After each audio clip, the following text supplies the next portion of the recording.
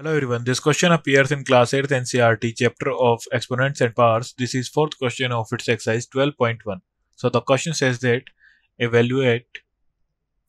So first is 8 raised to the power minus 1 into 5 cube upon 2 raised to the power minus 4. So हम formula use करेंगे a की power m into a की power n is equal to a की power m plus n, a की power m upon a की power n is equal to a की power m minus n, and a की power m की whole power n is equal to a की power m into n. सो हम 8 को लिख सकते हैं 2 क्यूब की power minus 1 into 5 cube upon 2 की पावर माइनस 4. सो हो जाएगा 3 इंटू माइनस 1 हो जाएगा माइनस 3 इंटू 5 क्यूब अपॉन 2 की पावर माइनस 4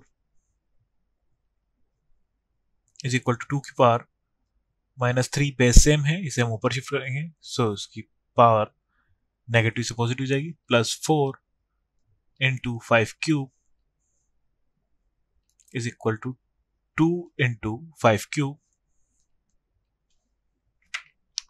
सो हो जाएगा 2 इंटू 5 क्यूब जाएगा 5 इंटू 5 25, 5 जा 125 and 125 2 जा 250.